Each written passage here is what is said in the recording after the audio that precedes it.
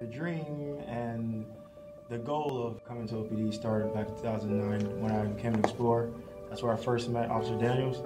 At the time, I was currently at Evans High School. I was still playing sports and everything like that, but I'd come here every Tuesday night. The role that Scott played in my life, it really opened up my eyes and really drove me and pushed me to wanting to become an officer. He's a young man that came in, and the department, not just me, but at the end of the day, it was support of an agency that was able to provide for a young man, did what the young man needed to do. He went through school and lived life, like he mentioned, and found his career. It inspired me. It kept me off the streets, kept me out of trouble. You know, I did have a couple bad apple friends here and there. I have a couple coaches and stuff like that. That'd be like, hey man, you know, you're doing these things, you will never be anything, you know. And I would hear that repeatedly, and sometimes those things, it discouraged you.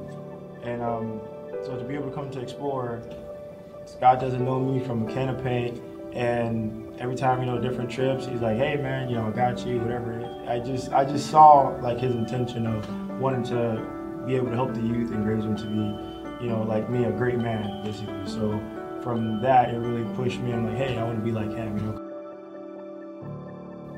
I'm speechless. I know Chery. Chery's a great kid. He hung out with my own children, my own boys. And for whatever, there was just a connection.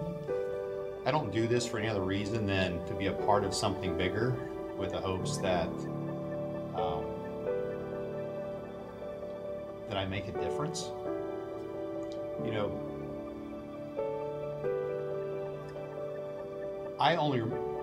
everything he said is, it's not that I'm shocked. I'm excited. I'm ecstatic. I'm